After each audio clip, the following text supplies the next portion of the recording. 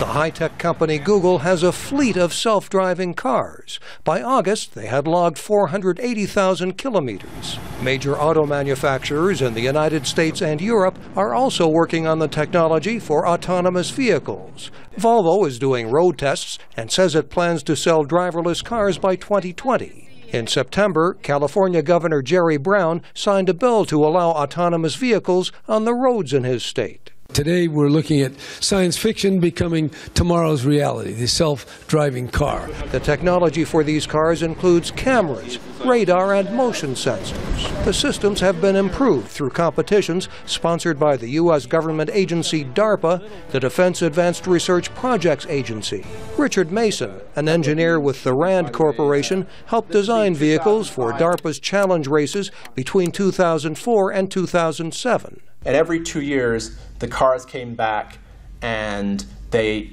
took in 10 times as much data as they did before. So after 4 years, 100 times more data. Now they also tended to cost more. But there's just this exponential increase in capability.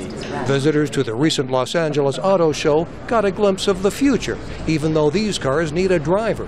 Cars like this tiny Mitsubishi have become more fuel efficient, and new electronic features are making Hondas safer, says Angie Nucci of Honda America.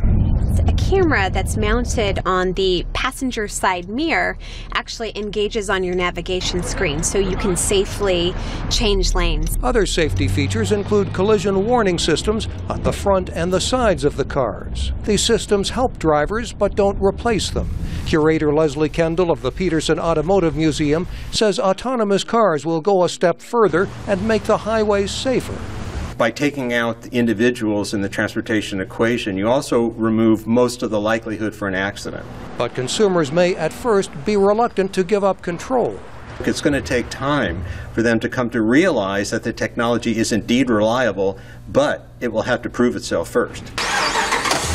Richard Mason says the technology already works, and the biggest challenge is reducing the cost for driverless vehicles from hundreds of thousands of dollars to something more affordable.